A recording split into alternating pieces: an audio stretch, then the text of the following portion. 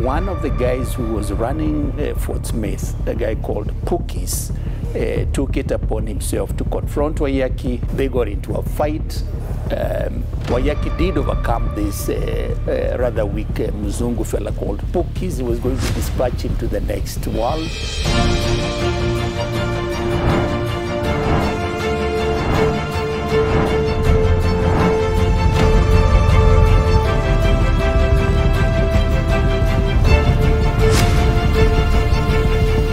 My name is Njoroge Regeru. Professionally, I'm a lawyer. I'm a practicing advocate. On the side, I have side interests, and part of those have included researching and writing the book that brings us here today. This is Muthamaki Waiyaki Hinga, a book that traces the roots of this patriarch. He was a leader amongst his people.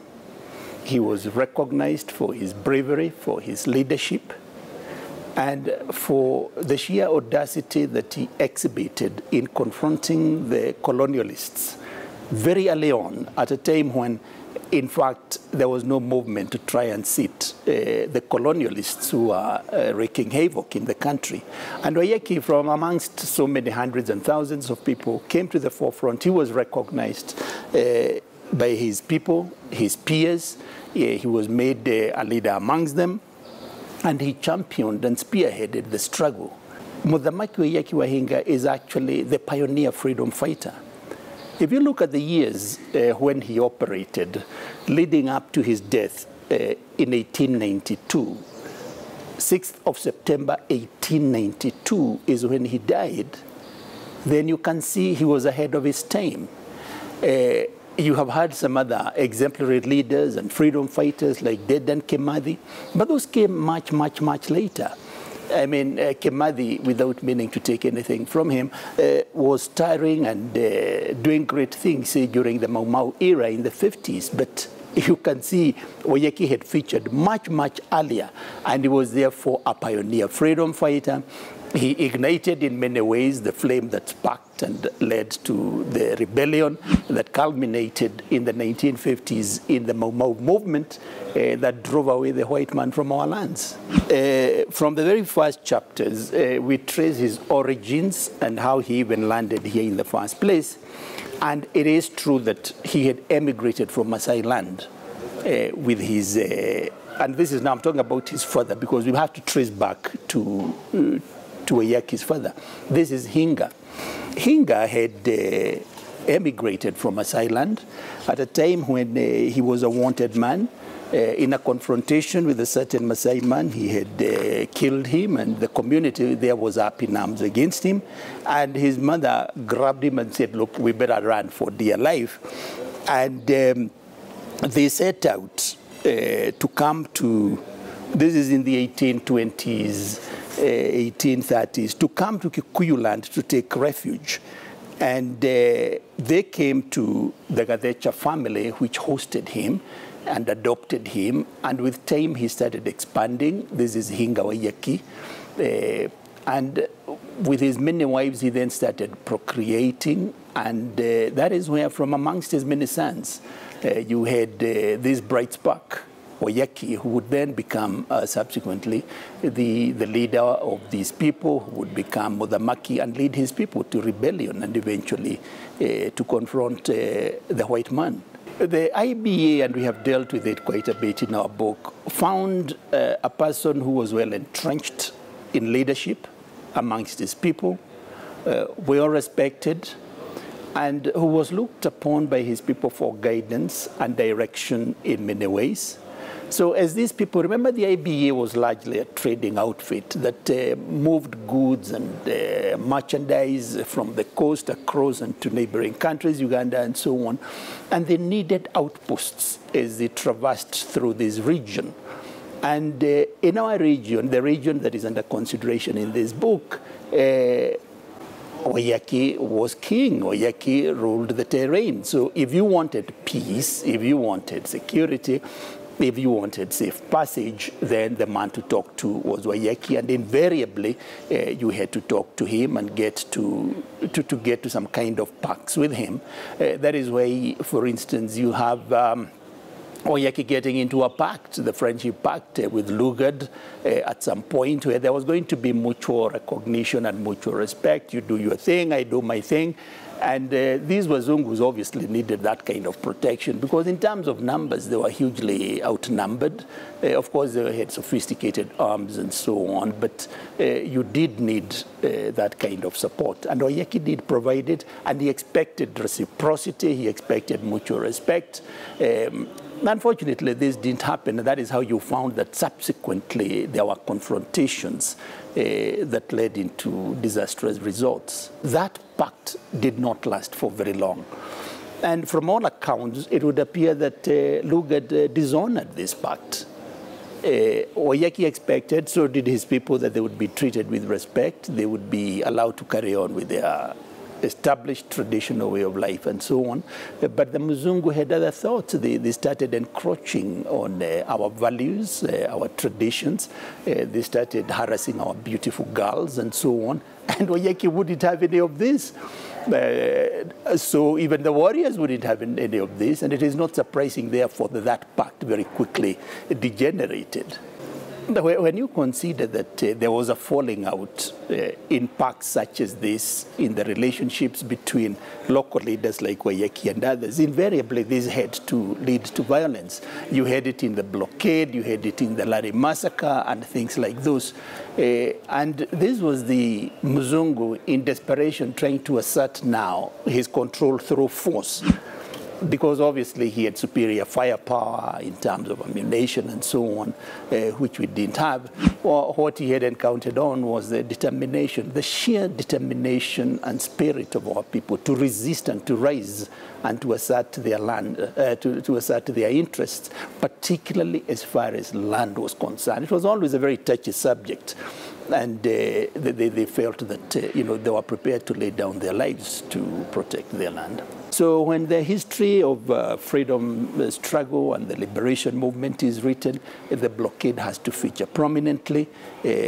Another incidents that I have documented in this book, these are the milestones, these are the building blocks upon which the struggle was erected, was built, and eventually we realized our freedom. Fort Smith is central in this book. In fact, if you look at the cover, the building you see right at the cover is the Fort Smith building in a place called Fort Smith, not too far from here. Duboine, on your way to Gitaro, that is where you have Fort Smith. And it is a shame that so many decades after our independence, the place is still called Fort Smith because of Major Eric Smith, who established it. And again, it was an outpost by the Wazungus. It was meant to be a place. The word fort, as you might appreciate, connotes some kind of security hold, doesn't it? It is a fort which should afford you protection and security, where you can put your merchandise and be safe and secure and so on. So this guy, Smith, put it up there with his people. By the way, he was one-armed. He didn't have one hand, so he was christened Gekono, meaning one-handed guy. And the whole point was to operate from Fort Smith, use it as a point of influence and protection from his people, and from there, of course, try to dictate things to the people around there. And because it was smack in the heartland of Kikuyu land, then it meant that it was right in Waiyaki's turf. It was in his neighborhood, and so you had to deal with him. And initially, from all accounts, the relationship was cordial. They were getting along very well and so on. But something went disastrously wrong at some point. And one of the guys who was running Fort Smith, a guy called Pukis, took it upon himself to confront Waiyaki. There are different versions of what happened. But the end result is that they got into a struggle. They got into a fight. Waiyaki did overcome this rather weak Mzungu fella called Pokis. He was going to dispatch him to the next world, but his guards came and wrestled Waiyaki down. They held him overnight at the fort, and in fact, that Fort Smith had within the compound what you might call a cell, a prison cell, where they used to incarcerate people overnight and torture them and do all sorts of things to them. And there was also an outhouse that was used as a courtroom. In fact, when we visited this place for the first time in 2014, we christened that place The Hague, because that room reminded you very much of what was going on at The Hague. And so Waiyaki was tied to a lamppost, a tree, outside the fort overnight, and he was then subjected to what you could call a kangaroo court, where he was tried, if we can call that a trial, and eventually they found him guilty, and the sentence that was meted out to him was that he should be deported, he should be banished from that area and shipped down to the coast somewhere. And that is how the trek from Fort Smith to Kibwezi started. And the story goes that then when he got to Kibwezi, they decided to actually kill him. And the story goes that Waiyaki was actually buried alive, upside down at Kibwezi. There are all sorts of folklore stories and songs that were then, that people have been singing over the years. But again, in fairness, you also have conflicting stories. Some say, no, he was shot, then they buried him there. Others say, no, he got very seriously ill on his way to Kibwezi, had very severe diarrhea and so on. It overcame him, he died. But the long and short of it, and this is common ground, is that he died and was buried at Kibwezi. And so you can see the connection, the very central role that Fort Smith did play in Waiyaki's life, particularly at this later stage, when now the Mzungu decided that they needed to get rid of him. He was probably far too influential, far too daring, far too brave for them, and they needed to contain him before this fire spread. And as indeed it did much later when MauMau really took root in our land. The rise and eventual fall of Waiyaki did trigger a wave of a generation of other leaders who came up, and they felt that they had to carry on the struggle. Waiyaki had started it. It snowballed into other people who came up and they took up the call. And that is why eventually it seemed to acquire a life of its own, leading to the MauMau rebellion as we know it. Despite the tremendous sacrifices that were made by him and even the larger family, that in terms of recognition, there is hardly anything at all. There is reason for us to pause and reflect and look back and see, have we done right? Have we been fair and just to those stalwarts, those warriors who championed the struggle, who are very selfless in this, who are very brave? I mean, look at what they had to come up against: rudimentary weapons, against pretty sophisticated weapons by these Mzungus, their communities being interfered with, being molested, being, you know, it was a horrendous situation. And, you know, you didn't have, say, some national force or anything behind these tribal leaders.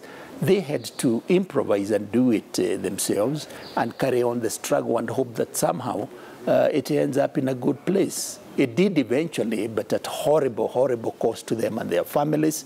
And I think the very least that anybody would expect is that there is due recognition of efforts such as this. Fort Smith, you cannot talk about Waiyaki and not talk about Fort Smith. To the credit of the government, back in 2005, that site was actually gazetted as a national monument. So this building that you see on the cover of my book is, by dint of that gazette notice, supposed to be a national monument preserved for posterity and so on. But the reality on the ground is that the place is in a shambles. It is dilapidated. Nobody minds it. We need to resist this idea of tokenism, that you think that it is sufficient to just gazette Fort Smith. That should only be the beginning. You must go a bit further and secure the place, give a vote for the maintenance of that place, and then breathe life into it by, for instance, making it a museum where you can have a collection of things, Waiyaki, where you can have a collection of things to do with the community, the grouping there. And it can be a serious attraction, not only for local tourism where people want to see and trace their roots, but even for tourism generally. Secondly, the site where Muthamaki Waiyaki wa Hinga was buried in Kibwezi. As I said, it is common ground that he was actually buried in Kibwezi. How he died may be in contest. Was he buried upside down alive? Was he poisoned? Did he die of diarrhea? And so on. But the consensus is that he was buried there 1892. Now, it beats logic why it is not possible, given state machinery and so on, to trace a gravesite such as this. Look at the Dedan Kimathi story. I mean, for how many years have we had, this relentless search for a grave that does not seem to yield any results? If there is political will, I believe it is possible to establish where the grave is, and that becomes a shrine. It becomes a site that can be preserved again as a national monument in celebration of those people who went ahead of us, those people who laid down their lives for the sake of this country. The fact that a site like that continues to be neglected must mean that we couldn't care less. We are not bothered. It should prick our national conscience that we let these sites fall by the wayside and do nothing about it. Okay?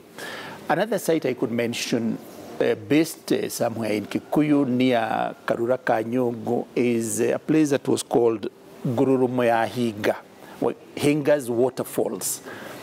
This is where Hinga now used to go and bathe and spend time, and it was associated with him. It bears his name. We have visited it and seen it. It's a very scenic place with the waterfalls, and it is so easy to preserve something like that. Finally, the Waiyaki story cannot be divorced from the mission area in Dogoto. Dogoto is really a corruption of the word Scottish. Scotland, our people couldn't quite pronounce Scottish, so they called it Dogoto. And Dogoto is the genesis of a lot of good things in terms of Christianity, education, the Alliance High School, Alliance Girls, the hospital there. And you have some great buildings there that have come up over the years. You have the Church of the Torch that was put up 1928 to 1933. You have the Watson Memorial Chapel, 1909. Those are edifices, those are structures that cannot be divorced from Waiyaki's lifeline and Waiyaki's struggles, Waiyaki's family, and they need to be preserved as such. We are not saying that they be personalized to him, of course, but every time that those are preserved and you keep talking about them, you take us back to those good old days when people really used to struggle and make sacrifices for the common good. As a country, when we can identify these gallant sons and daughters of the land who have over time sacrificed so much, whether it is the Waiyakis, the Kimathis, the Matibas, the Rubias, the Shikuku, you name them, then the very least we can do as a country is the proper thing to do, is the right thing to do, is the decent thing to do, is to recognize them. The converse then is true, that if we do not honor them and recognize and celebrate them, then we are being indecent, we are being improper. And that kind of indecency can then even be seen in other spheres of our national life. It means then that even in our dealings with the national economy, national politics, we are then indecent, we are not playing fair, we are not decent. It is reflective of a community, the way you deal with your heroes. And I have given all sorts of citations here and what historians have said about people and communities that do not recognize their heroes. Abraham Lincoln said that a nation that does not recognize its heroes does not long endure. And President John F. Kennedy said that a nation reviews itself not only by men it produces, but also by the men it honors, the men it remembers. So recognition or non-recognition of the people who have been heroes and stalwarts ahead of us actually is a mirror of on the kind of community that you are dealing with.